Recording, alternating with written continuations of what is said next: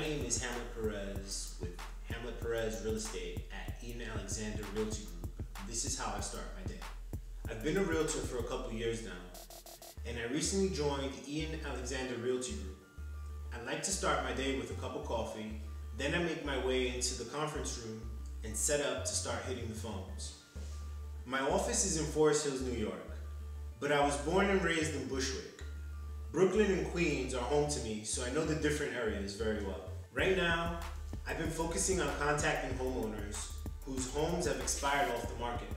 In all honesty, I can only imagine how frustrated they are. They spent months, maybe even a year, with another broker and their home didn't sell. This is where I come in.